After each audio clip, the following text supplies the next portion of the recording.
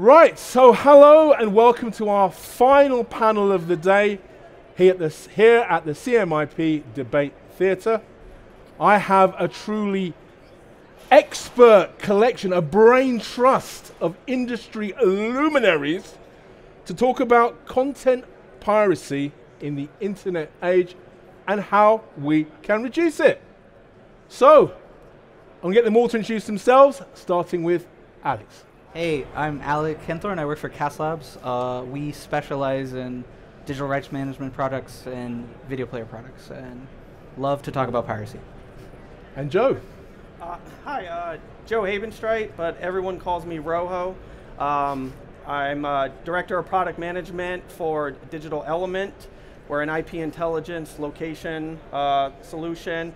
I've been with the company for 20 years, and for every day of those 20 years, I've been looking at and analyzing IP addresses. Wonderful. David. Yes, I'm David Eisenbacher. I'm a co-founder and CEO of EasyDRM. We're a digital rights management as a service company, hosted and fully managed cloud service provider. And John. John Ward, Executive VP for Friend MTS, responsible for business and strategy in the Americas, and we're a global content protection anti-piracy company based in the UK. Itzik. Itzik Wager, responsible for product management and business development for Sina Media security. Sina Media is about a $500 million company, 3,000 employees, more than 1,000 customers worldwide, and our main focus is to change the space of anti-piracy. Perfect. So when we did this panel nearly 3 years back, we asked the question about piracy. And there was a lot of doom and a lot of gloom. It sounded really, really scary. Let's ask David. David, how has it changed? Where are we today when it comes to our fight against piracy? So basically we actually ran a survey with streaming media a few months ago, and basically as part of those questions we asked them, how much are you losing in revenue on piracy?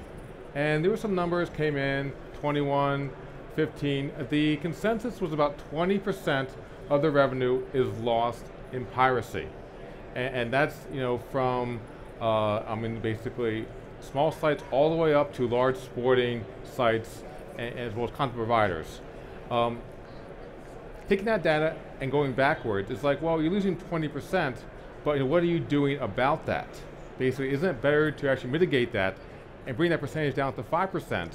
And there wasn't really much movement on there. Like, they were almost afraid that doing anything would almost hurt that even more. Okay.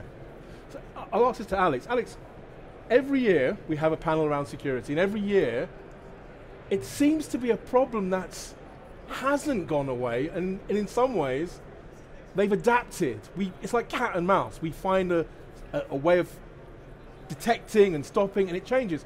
Where do you see ourselves now in our fight against piracy? Well, I think the kind of threats of piracy get very broad, right? So we all saw the news about Netflix's stock tanking because of the account sharing, and this is like a thing to deal with. And on one hand, you have tools at your disposal like digital rights management, which may stop somebody from screen recording something, but that doesn't stop them from sharing a password with their family across the world, for instance. So there's more holistic approaches that we need to address there and limit kind of the ease of access that we've made content nowadays, because you don't have to go buy a movie ticket and sit in front of a screen to actually watch content when it's on your TV at home. Okay. Joe, do you see it getting better or worse? You've been looking at IP addresses for a long time. Yes, is it getting better or is it getting worse in your view? I would say it's staying pretty steady and staying pretty consistent. On the I like how you referenced the cat and mouse. We like to refer to it as kind of a game of whack-a-mole. Every time we put something out there to make it more difficult for the VPN proxy vendors out there to provide their circumvention of of DRM, every time we combat that, they come back another way. For example, take NordVPN. For the longest time, their proxy presence exists in a particular space on the IP landscape, typically in hosting centers, whether it's physical data centers or up in the cloud. But what they're, and in our solution, we'll label those IP blocks as proxies. It's a proxy. block that traffic, problem solved. The problem now we're seeing is that they've gotten creative and they're doing things such as hijacking residential IP addresses. Or they may think that they can go hide in the vast ocean that is the IPv6 space and will remain undetected there. So we continue to, it's like a game of tennis. We're trying to just keep breaking serve before we can win the match. And it's just steadily ongoing. Okay. We hit back, they hit back, and so forth. I'll ask David, do you think it's getting better or worse? I've been in this space now maybe 10 months. I came from the live production world, live sports, and my guess is whatever number or whatever things that our group and our colleagues have been seeing is actually much worse, frankly, because I just think where there's a will to steal something, people will find a way to do it. What's interesting to me, and I think that all of us are unified in this debate theater on this, I've been kind of amazed at how piracy, everyone's aware of it being a problem, but I've been kind of amazed coming from the production and operations space why people haven't taken a more proactive approach towards it. It's a cost center or viewed as a cost center, and I think it's one of those things that as we move forward and try to kind of get the word out there and more evangelize than anything else, it's got to be something that, it's got to be returnable, return on investment, but I think it's got to get attention from different levels within a company. This just can't be something that's slapped onto a lawyer's plate or another job that gets tagged to somebody else. It's got to get, this is a C-suite job, I think. I'll ask you the same question. Do you see it getting better, worse, or staying the same? So I think it's much worse. Okay. I think that the situation is that the pirates of today are cyber criminals, and they're using cyber security techniques in order to exploit vulnerabilities within our service provider services and in order to steal their services. So it used to be just stealing the content, but nowadays it's about stealing the service. It's all about pirates that are running scripts and using these scripts to duplicate tokens, to look like legitimate devices, and then to serve their customers and piggyback on the service providers in order to serve their customers. The content that they provide is high quality, low latency, directly from the CDN. So this is completely different type of piracy that we are exploring today. Just in COVID, the numbers go up of about 30% in terms of piracy. It's a serious problem. It's a threat to our customers and definitely something that they need to handle. We have a lot of standards in our industry and in cybersecurity. But in the cybersecurity world, many of the standards are best practice frameworks. How do you handle content? How do you handle authentication, logins? Are you guys seeing the industry coalesce around a particular standard or framework or set of technologies that are now just de rigueur for everybody? I'll ask Alex, do you see that happening as an industry? So I mean, at a certain point, there's not a choice. There's some things you have to do. Like with digital rights management, certain devices support certain things, and if you're trying to just basically actually have a rights management platform, you just need to use that. But there's definitely some best practices, I think, of this multi-tiered approach that is kind of combining the proactive solutions of putting a lock on a door versus a reactive solution of identifying who the pirate may be or who a compromised account may be, and trying to stop that at the source. And I think there's a lot of innovation happening with a lot of the people here sitting on the stage as well, and that's kind of where it's at. There's not a best practice, or there's not a standard for any of this, because piracy techniques change so rapidly, we have to adapt to that. But it's very nice when we can create standards for the techniques we have to use one way or another, and that's always beautiful to see. Joe, do you see any areas where all of your customers are standardizing around a particular type of technology, not necessarily product, but technology layer? Right. Where do you see the market moving to? Well, I got to give David credit because he mentioned this earlier. It does have to be a multi-tier approach. You have to have multiple angles in your defense against piracy.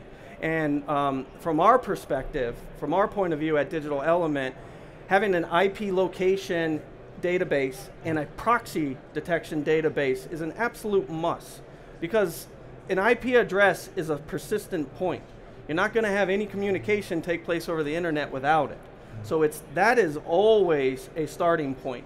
Yes, you can probably do more by getting on mobile device, capturing GPS coordinates and doing geofencing.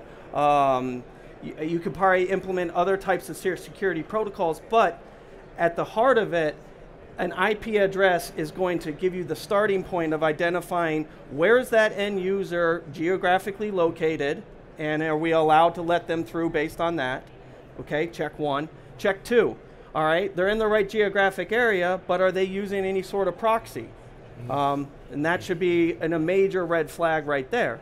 So to me, that's one standard I would argue for, that if you aren't relying on some form of IP geolocation with proxy detection, you're doing yourself a disservice in combating that piracy.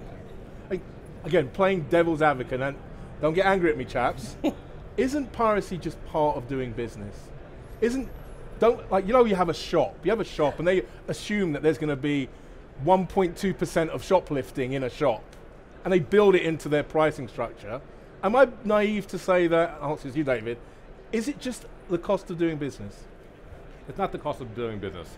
It's like car accidents. I mean, basically car accidents happen, but we're not going to take away stop signs. We're not going to take away seatbelts. We're not going to do things to actually make people's lives better and safer. Okay.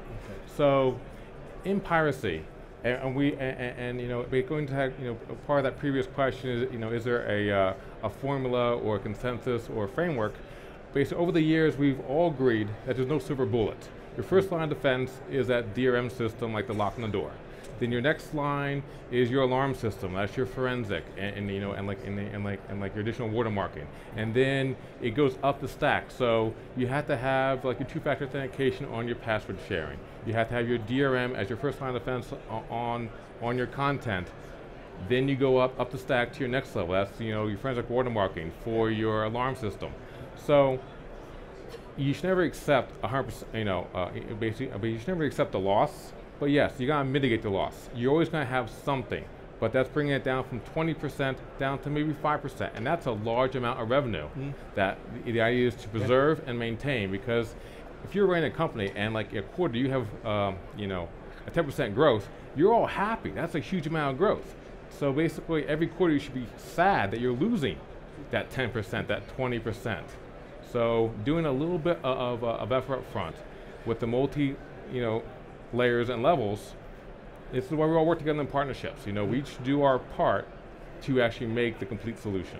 You make a very interesting point. I mean, you mentioned Netflix's recent announcement about the sharing of logins. Now, the way to make that more difficult would be to have multi-factor authentication through a mobile device or some other method. But I guess the argument is it makes the user experience less easy to engage with. I mean, this is a question for you, John. What's the balance between security and ease of experience? Well, it's delicate, right? But I do think that the misstep, that maybe Netflix made was promoting it in the beginning, right? I mean, they constantly came out and said that this is what you can do and be the thing to do. Look, I think at the end of the day, whatever solution's implemented by any of us in any of our groups has to be secure, but with a cognitive sort of eye to what the user experience is. But I think it's also educating the public that piracy is also a real problem. There's a reason they're going through this, and it's not unlike what someone would do at home already with subscription-based apps on their computer, whether it's Microsoft, Adobe, or anything of that nature. So it's not terribly, I guess, complicated compared to that. I would argue that the steps that all of us would try to enact, along with any of additional security measure, would be, one, to try to keep all of these companies from continuing, content costs go up, but a lot of this stuff, piracy contributes to the cost of these things going up to the customer at the end of the day. So I think it's important to remember that anything that's done from a security standpoint is, one, trying to protect the content owner, but two, also trying to protect the platform and the experience kind of moving forward. I did a panel like this many years ago, and someone said the thing that stopped piracy in the music industry was iTunes. Yeah. I always stuck in my head that once you made the experience of accessing content cheap, easy, and not free, but low cost, piracy goes away. Is that true? Is that what the industry? Because it's too expensive, we have lots of piracy. No, I think that to compare music to video content it's a wrong comparison. Okay. And the reason for that the cost of making movies, the cost of making sports is much higher than the cost of making music. So I don't think that it will ever happen that you will be able to balance the content cost that you have in video streaming out of not doing anti-piracy. But we are getting quite close. If you think about the cost of a cinema ticket versus an all-you-can-eat buffet like a Hulu or a Netflix or whatever, is that changing the mindset of both the pirates and the industry? Anyone who wants that question, it's a hot potato. Alex. I think the interesting part of this is content accessibility as well, right? Like when we talk about going to the movie theater, generally Hollywood has released movies everywhere in the world, right? Like the ability to get a movie, is quite difficult, or was less difficult maybe.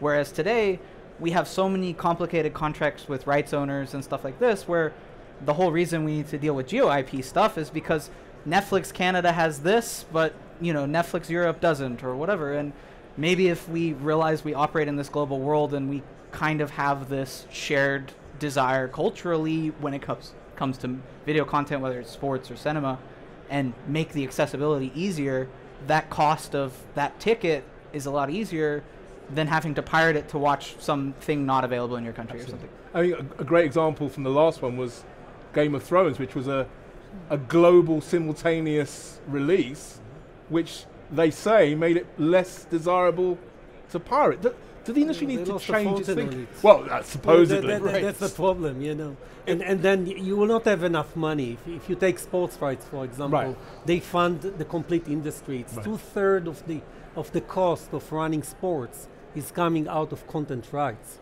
It's not coming out of people going to the stadiums. So there is no way you will be able to fund that unless you protect it.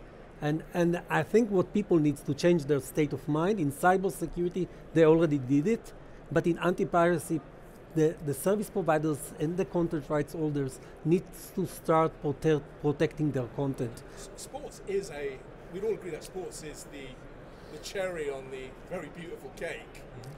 Do the companies involved with sports rights need to think differently from the guys working in OTT? Do they need to security and about protection of their assets? So what we can tell today that they are first of all they are trying to enforce different types of protection mechanisms on their licensees. So some of my friends over here mentioned DRM, watermarking, definitely, and they are trying to introduce more and more techniques in order to better protect the content. They are also trying to help them in order to monitor the different pirate networks and identify the content over these pirate networks, and then, if possible, take down the content or apply other techniques such as IP blocking and more on the content. So definitely, it needs to become more of a cybersecurity war than stay like it's today, that it's something that is going to go away. It's not going to go away. It's an imminent threat on these service providers and content owners. Now, also I'd like to add to that. It also comes down to the actual psychology of it. Social engineering. It's like, why are they pirating? Are they pirating because they can't watch the baseball because they live across, basically across town from the stadium, and therefore they're geo-blocked out? And you're like, okay, so I'm hopping on VPN, so I'm coming out of state to watch the game that that is across town, or are they, basically, what's their own guilt? Oh, basically, to me, they see that as, well, that's a small crime. It's like, petty theft, right? And then you have the people who are password sharing. Oh, well, it's a friend of mine. I just want to watch this one show. But then that's all down. Why are they doing piracy? And then it moves up the stack.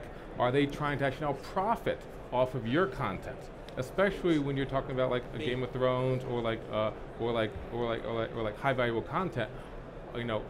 Is a piracy, the person, stealing the content, then trying to resell it? Because if they're trying to actually make, actual revenue off of it, that's a much higher motivator for them to do piracy, as opposed to someone who is just, traveling for business. Yeah. I'm now in Europe. I can't access my content. I have a subscription, but I'm committing piracy by going on VPN to watch my Netflix in the United States. So it's part of the psychology of why are they doing piracy between themselves. Are they committing mentally a small crime or a big crime? And then, and then off the content owners, it's better to go after the targeted of the people who are truly trying to profit off your own work. Yeah. That's where the target's at first, to have that social balance going down the stack.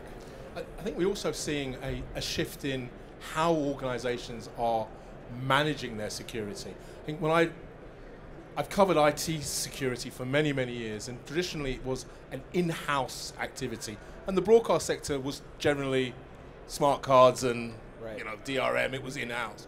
Are you guys seeing more of a shift towards an as-a-service model? I'll ask Joe, do you see more as-a-service adoption of security versus doing it in-house?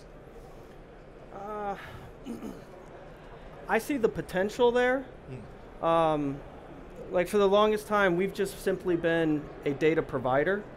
We're going to give you all the relevant information about your IP traffic, and then we're going to let you make a decision on whether or not that's high risk or low risk, allow, deny.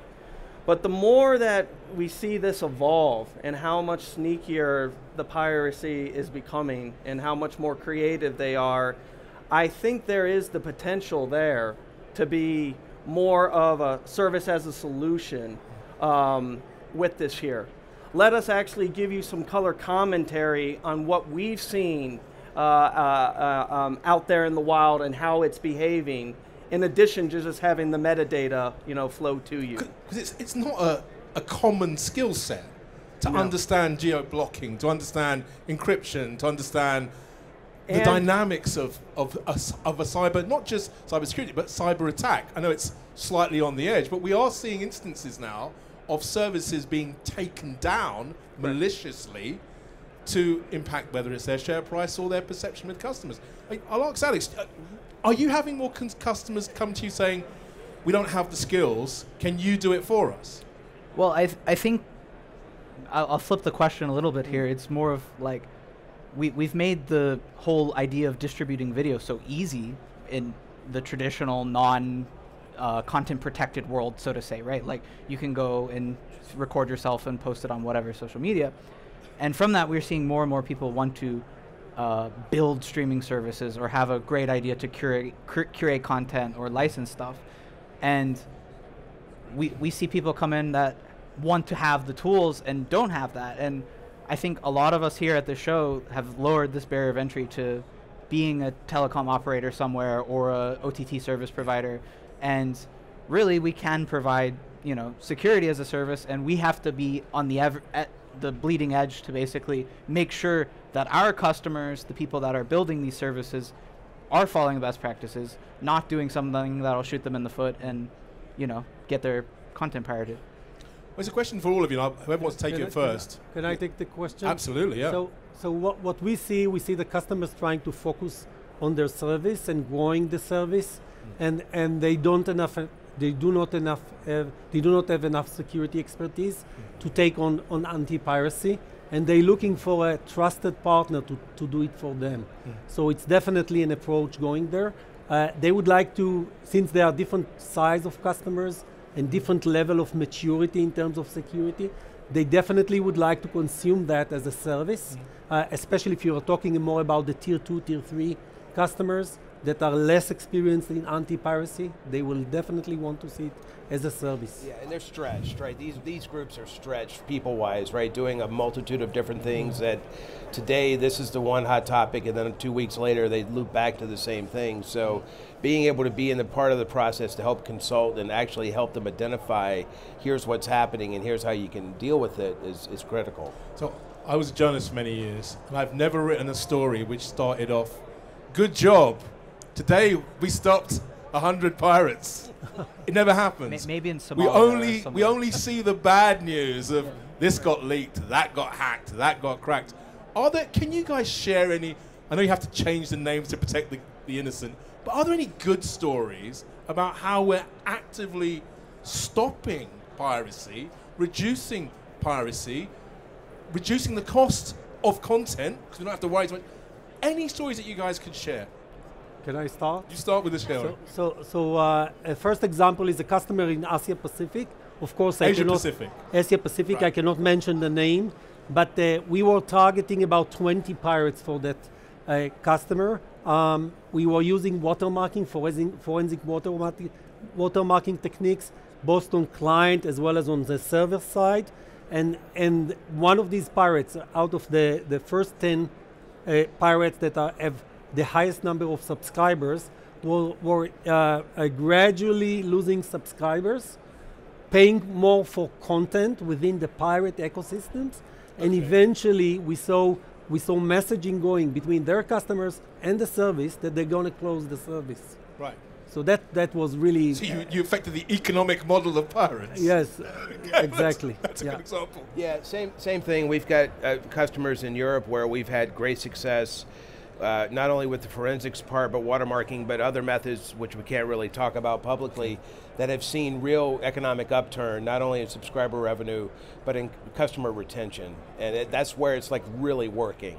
And at that point, you show that to a customer and the service sells itself. But this is half the problem.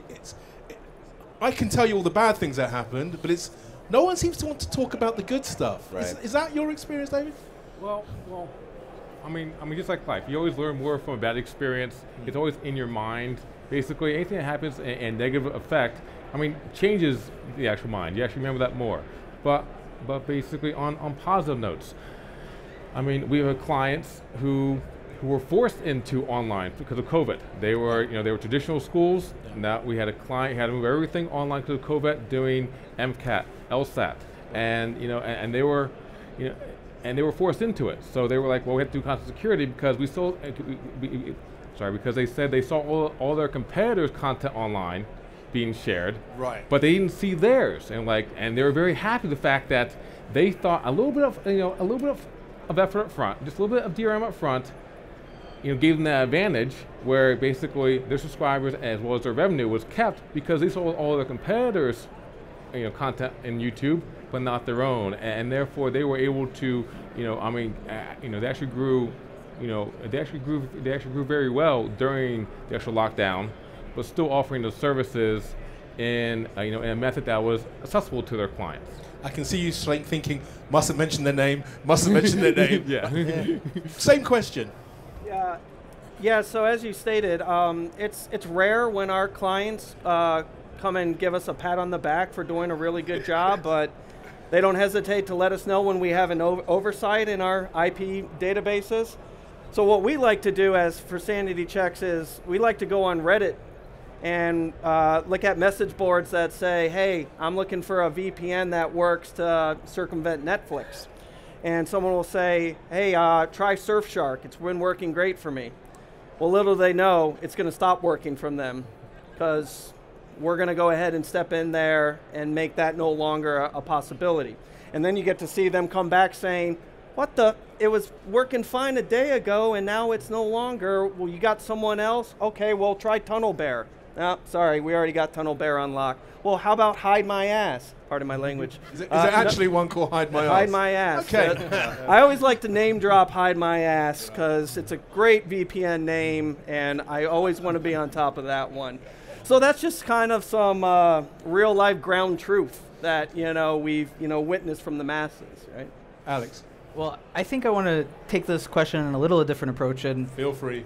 We all have talked about these anti-piracy techniques, but the nice thing that has come out of this set is we've created a set of technological tools that can do things like effectively personal piracy or data protection, and we kind of now have the framework moving forward for data security for people. We just need to stop building streaming services and do that instead. But the foundation for securing personal info or medical data or whatever, we have to spin this in a positive way because no one should notice DRM or watermarking or whatever if it's doing its job correctly. But maybe we can expand our industry a little bit and take the things we learned that were bad and turn them good. It's like you've read my question list. Because that was the last thing I was going to touch on. Now, we've done these events for about 9 years at NAB, and we often talk about content security, strangely enough, because that's our industry. But if you look, let's look at Europe and look at California. In Europe, if you let personal data out into the world, it could be my viewing habits. Do I like adult entertainment? Am I watching certain types of content that's illicit? If you as a provider let that information out and you breach GDPR, the fines to an operator are percentages of your revenue. So if you're a 100 million revenue company and you're paying, what, 3%, that's a serious fine. Are you guys having conversations with your clients that are beyond content into GDPR, into regulatory compliance? Yeah, okay. So maybe I'll take that. So you mentioned before Netflix on credential sharing. So we have a product which is called Credential Sharing and Fraud Insight, and it's all about looking into subscriber behavior and trying to identify the sharers and the fraudsters. However, I can tell you that every service provider we have worked with was really concerned about privacy and about sharing the information with us, and we put all the measures in place in order to make sure that we follow all the privacy rules as well as GDPR and other rules out there. So it is. Are you having those conversations about privacy as well? Yeah, and you know, it's a bigger conversation too with state, local, and federal, especially here in the U.S., especially following sort of the European example. But it's also about, as it relates to protecting privacy, with things we're looking to try to push and do here in the Americas with regards to privacy and to content protection that we haven't been able to previously. And I think maybe that's probably one of the big concerns that local communities have had with this in general. It's, again, back to kind of the educational piece, but if it's something that can be pointed to that works other places, I think we'll have an easier time with it here. But it's interesting as well, because a lot of the sessions we've had have talked about digital ad insertion and identification of users. I get the sense that we're living again in a world of silos where the content security guys are here, privacy guys are here, production teams are here. But are we joined up enough as an industry to think about privacy in the round and not just in silos? I mean, David, what's your view? Well, so I'm not really on the privacy side, but more on the collaboration with actually, from their advertising teams. We've been able to show them how DRM can say, oh, and basically your most used device is a Samsung S20. So let's make sure that your content is geared for that. Basically show them actually what the subscribers are using for their playback media, not so much to say, well, John is using this at this point in time, but saying that as a bulk whole, you basically, here are your top devices. Here's how your content's being viewed. Here's how your content's being enjoyed. So basically make sure that you are, when you're doing your packaging, your encoding, your transcoding, that you're targeting the actual devices and the actual screen size that people actually are using it. So again, I am a rubbish presenter because I forgot to ask the audience, if you have any questions, this is a brain trust of experts. Put your hands up and I'll get you. I think I'm okay for time. I am. Are there any questions of our expert panel? I know it's difficult, you feel shy to open yourselves up and ask questions. So what I like to do at this time of the day is bribe people with alcohol. Please ask a question, I will find you a nice cold beverage after this session. It'll be a cheap wine. It'll be a good wine. Okay, to go. Okay, to the good wine. It'll be a spirit. It'll be a low-end spirit. Oh, I see. No, go. Anyone? Go on. Sir, you have a look of a man who wants to ask a question. Yay! Get that man a spirit. So, having been in this industry for quite a number of years myself, I always like to think about the topic of turning the topic of piracy around to enhancing revenue streams, right? So piracy is a loss of revenue, but I think the potential here is to use a lot of the techniques that you gentlemen represent to help enhance revenue streams. I think David had a very good example there where, taking a particular release approach to an e-learning system enabled a customer to thrive, to prosper in the face of COVID. Does anyone else have any examples of using techniques to grow revenue streams, use different business models, for instance, in different release windows around the world that actually enhance the business of their customers? My microphone is gone. So I'll just paraphrase the question. It's a great question.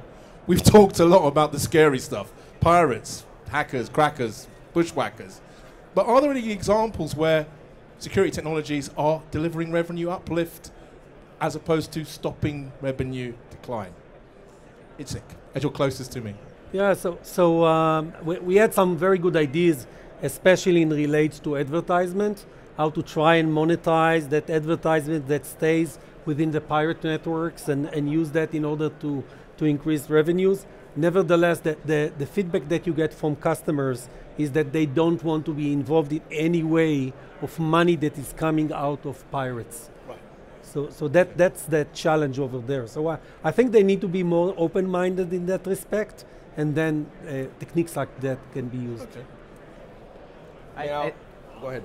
Yeah, I think like one piece of technology is, part of these techniques we develop are being able to limit somebody's access to something, but that doesn't mean access to watch a single title. It could mean the Ultra HD feed and the HDR version of the content. So there are ways to make those things commercial add-ons to streaming services and kind of give different tiers of subscription to people. And we see this in practice in a lot of places, and it's becoming more and more common. But these techniques are definitely being used for that kind of revenue-enhancing add-on, so to say. You can imagine a scenario where an OTT service, let's not just blame Netflix, but like Netflix, suddenly it recognizes through a security technique that a login's being shared, and instead of saying, no, you can't come in, it says, we notice you're sharing the login.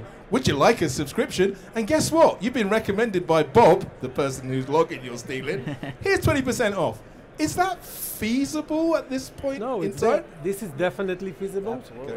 That's one of the techniques that we are using out of that credential sharing and fraud insight program. Okay. So we are providing the list of sharers to the customers, and then they can take up actions. Some of the actions could be for revenue generating or converting into legitimate subscribers, but some of the other actions could also be like password resets or other more, active activities. So we are nearly out of time, so I'm going to go down the run. I'm going to ask every single person, just for one bit of a bit of advice for an organization that might be struggling with content security. Starting with you, Alex, so I know you get to be first. What one bit of advice would you give to an organization to help them better protect their content and monetize more effectively? I think it's find the right partner and then vendor for this, because content security is hard. It's ever changing, and there are plenty of us here that will gladly show you demos of all sorts of cool stuff. And at this point, it's become almost commoditized, or a lot of these techniques have become commoditized to a point that it's affordable as well. So find the right partner, find the right vendor, and I think we're all looking to help you. So, Joe, same question. I actually piggyback off what Alec just said there, and not only finding the right vendor, Digital Element, but in addition to that, don't hold yourself just to one option. The more information, the more context from multiple approaches can only aid the situation. Furthermore, I would say pay attention to your history. You can learn a lot from your history and then be more, I guess, proactive than reactive in the current state of what's taking place. David, your one bit of advice. So I'm going to say that don't be afraid of it. Basically, content security DRM isn't a black box. Our job is just to educate, and the more information that you understand, the more that we help you educate, the more you say, listen, it's not really as complicated to actually implement some of these initial steps. And then as you start going down that pathway, then you can start going to the more advanced steps. But don't be afraid of it, as well as, there's a little bit of complacency. People are like, well, it's part of the industry, right? Yeah, but you can still at the end of the day, you can still mitigate as well as preserve your actual assets and your revenue, because that's your business. Okay. John. Just to add to what my colleagues have said, you've got to start, right? You can't just say I can't do anything about Head it. in the sand. Yeah, you've got to acknowledge that there's an issue. You get the right team of people involved. You account for it from a budgetary standpoint. It is pennies on the dollar for all of us and all of our services compared to the cost of actually acquiring and producing the content. It's part of the cost of doing business. Okay. So work out the numbers. Absolutely. You got to figure it out. So I think that first of all, they cannot stay blind. They need to start with some kind of an assessment of their situation. They need to assess the piracy landscape and understand what are the pirates that are targeting them, how many subscribers they have, how much they are losing out of that piracy. And second, they need to start to do some vulnerability analysis and understand whether their service is vulnerable and how the pirates are exploiting it. Perfect. So, gentlemen, thank you for your time today. It was a great session. With a round of applause. Thank you.